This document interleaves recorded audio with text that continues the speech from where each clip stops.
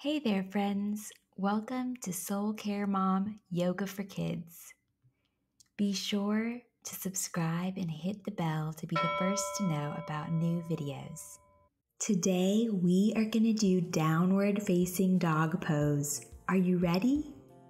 Start on your hands and knees with your hands right under your shoulders and your fingers spread wide.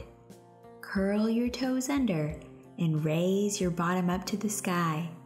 Look at your toes and be sure to wag your tail and make your puppy dog sound. Woof, woof, woof. Then lower your knees back to the ground. You did it! Thanks for playing yoga with us. Give us a thumbs up to let us know you love this video and would like to see more videos like it.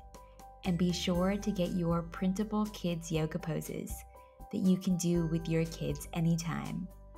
You can find the link to get your free printable in the description. See you next time.